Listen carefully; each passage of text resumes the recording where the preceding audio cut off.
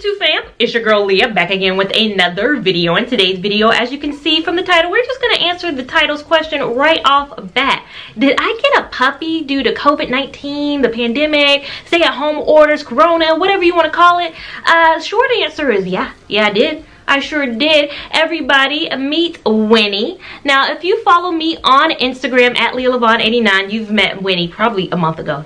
This video is probably going up weeks late. You guys know how I am about my content, but you guys have been entertained by her on my Instagram stories that I realized that I need to introduce her to my YouTube family as well. You guys on here haven't met Winnie yet, but the short answer is yes, I did get Winnie due to the stay-at-home order. If you guys see behind me, the setup looks a little different. You guys see my monitors. These aren't, you know, my monitors for my YouTube channel. These are my work monitors for my full-time job. Yes, I'm working from home now for who knows when. I know a lot of companies have put down a date of like Labor Day or something like that, but my company doesn't have a return to the office date, and I'm like, okay, well, give me time to bond with a new family member, with a new pooch.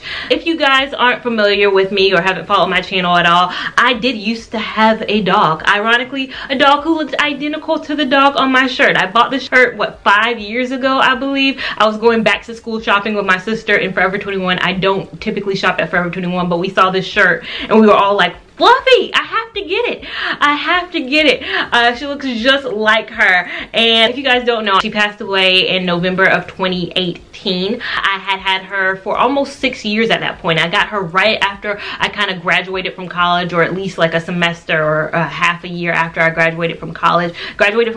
My first time kind of living on my own without roommates and all that, and Fluffy entered my life. I keep pointing on my shirt like this is Fluffy, but it looks so much like her. But Fluffy was a Pomeranian who was 9 years old when she entered my life. So I knew that, you know, I wasn't gonna have forever with her, but I did have her, and she did stay with me until she was almost 15, almost 16 years old, quite honestly. I kept making her birthday the day I got her, so we don't really know what age she was, but she was 15, almost 16 years old, basically, and I had her for such a long time, and of course, just with heart problems, she passed away in 2018. She's trying to bite my arm. This is why she has to stay down. When she passed away, I immediately was like, I want another dog. I went on the search. I was on Craigslist. I was looking all over, shelters, everything for a new dog. And then it was just like, well, that's the grief talking. Let me take a moment. Let me take a step back. Maybe give myself some time and get a new pooch in 2019. So in 2019, though, I got a promotion at my job to HR, but now I focus more on campus recruiting. And I was like, well, maybe now's not the time, because I traveled a lot this spring. Up until like Rona hit, I was really traveling for work. And same thing goes for the fall. It's very packed with traveling. So I was like, okay, I'll get a dog in 2020, probably November, after recruiting season is over, when I can really devote time to her. Now it looks like there is going to be no fall recruiting season. Campuses don't even know if they're going to open themselves back up, let alone let thousands of random employers come in and shake hands with the students, touch resumes, touch all kinds of things. It looks like it's probably going to be a logistical nightmare, so it doesn't look like I'll be doing a lot of traveling. So I decided now's the time to introduce a new family member to the Lavon family, especially being at home for what, since March was when we officially got the stay-at-home order. Then I got her the end of May, so I got her Memorial Day weekend was the weekend that I picked her up, which is ironic because I got Fluffy Martin Luther King Day weekend, but I worked at a job at that point who didn't have Martin Luther King Day off.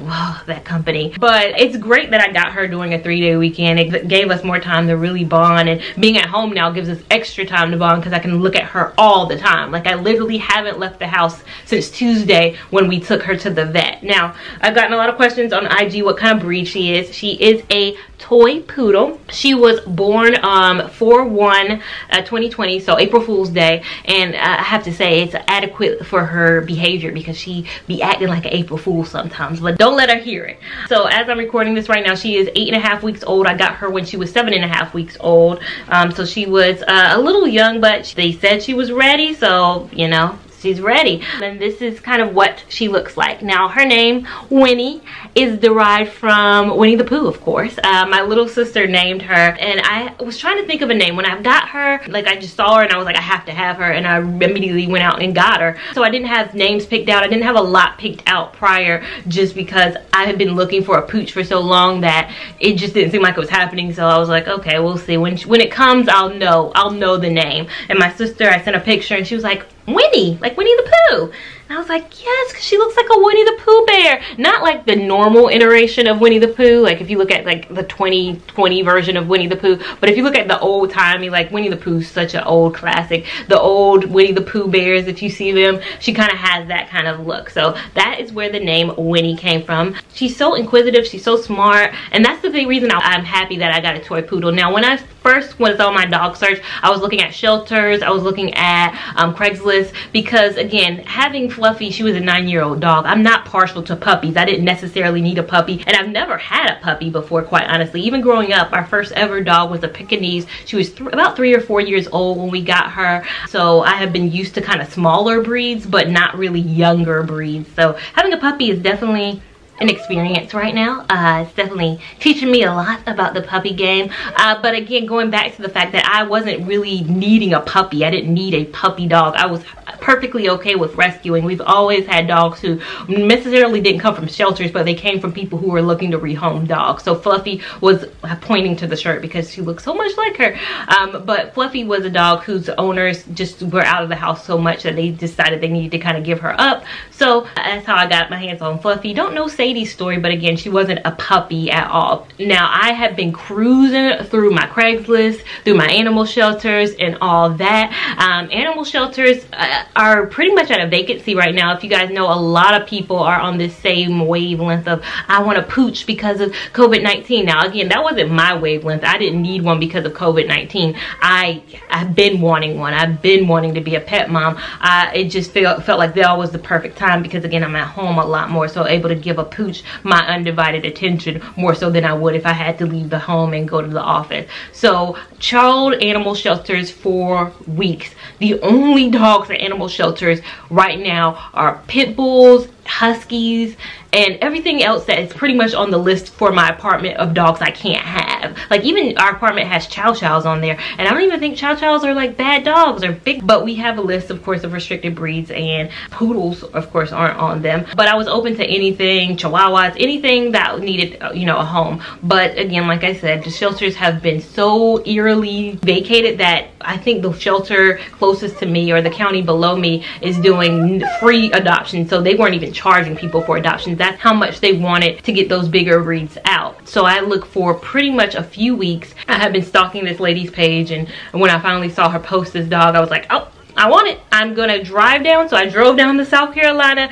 I told my manager, like, at any moment I'm gonna have to drop everything I'm doing because I might find the dog. And the dog market is so strong right now. It's stronger than the housing market. Like, she had sold all the dogs. I think she posted at 11 a.m. All the dogs have been sold by 11:15 a.m. So again, the dog market is as strong as the housing market right now. So when searching for, you know, a pooch, what my kind of criteria were, or what I was kind of looking for, again, it wasn't super picky, didn't need a poodle, wasn't necessarily looking for a poodle, but I needed something, of course, small enough to fit into a apartment dwelling. I needed something that was going to be not on the restricted list of my apartment dwelling. I wanted something that was easily trained because, again, going back to the fact that I don't know when I'm going to have to go back into the office, so I would love to, you know, if it's September, then fine. If it's not till 2021, then perfect. I'll be happy with that. But if it's September, I wanted something that I could definitely give time to get acclimated. I can't take her outside right now because she's not fully vaccinated, and I know there's some discrepancies between when you can take a dog out. Some people say do it immediately, some people wait till vaccinated. For me, it's not going to do me any harm to wait till she's fully vaccinated. She's very much so PPAD trained right now. She has had accidents, so fingers crossed she stays PPAD trained. I want to make sure that a dog that's easily trainable. If you guys don't know, poodles are the second smartest breed of dogs, right behind border collies. So poodles, whatever breed size you get them in, poodles are also the only dog that comes in 3 different sizes. So you can get the standard poodle that you guys see in the Best in Show pageants. That's why they're in Best in Show. That's why they win a lot of Best in Shows, because they're so smart that they can do the little fruitly flues and the little obstacle courses that they have for them. And then there's the miniature size, which is in between toy and standard. A miniature is a little bit bigger than her, and then you have toy poodle, which is her current size, which won't get more than about 7 pounds. She currently is 2 pounds. We found out from the vet on Tuesday, so she's still very small, but they don't get more than 6, 7, 8 pounds, don't get more than about 11 inches tall, so she won't really get that tall. But this is kind of what she looks like. Again, they're also very intelligent, so much so to the point that that's why they get bred a lot. I think poodles are the most bred with dogs of anyone. That's why you have golden doodle, Maltese, Yorkie poos,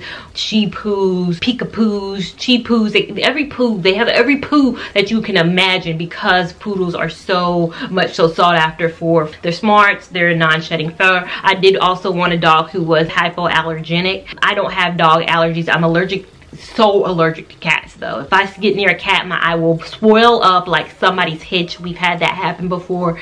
It was not a pretty sight. So I'm not necessarily allergic to dogs. I'm always fearful though that allergies return at a later age. Like some people who weren't allergic to strawberries all of a sudden get allergic to strawberries, peanut butter, seafood. They develop it later in life. So I'm always scared that I'm going to be that person who develops it later in life. But as of right now, fingers crossed, I'm not allergic to dogs. But even if I come around people who say they are allergic to dogs, I can be like a hospitable guest and say, hey, well, I have a hypoallergenic dog. I hate walking into situations where somebody has a cat and it's like, I gotta be in this cat house. I can't enjoy this cat house. I want people to enjoy my home, even though I do have a dog that doesn't shed and all that. So those were kind of things I was looking for on my list. Again, it didn't really matter what the breed was. It just so happened that Winnie entered my life when Winnie entered my life. So yeah, just wanted to introduce Winnie to you guys, to my YouTube family. I want to hold her up like I'm in somebody's Lion King, like, this is Simba, meet Winnie.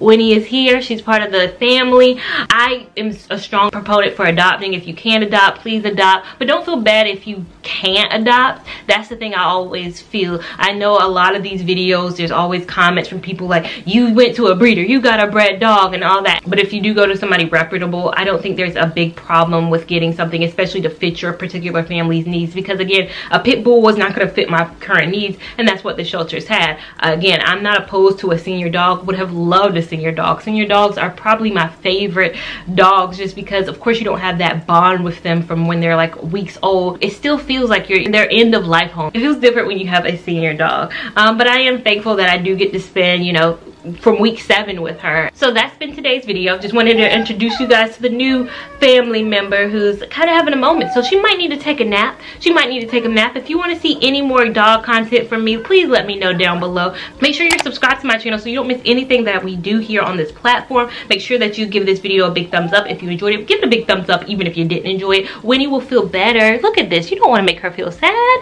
You don't want her to feel sad. Give this video a big thumbs up. Make sure you're following me on Instagram at Lavon89 so you can keep up with me and Winnie's shenanigans in real time. And I will see you in my next video. Thank you so much for watching. Bye.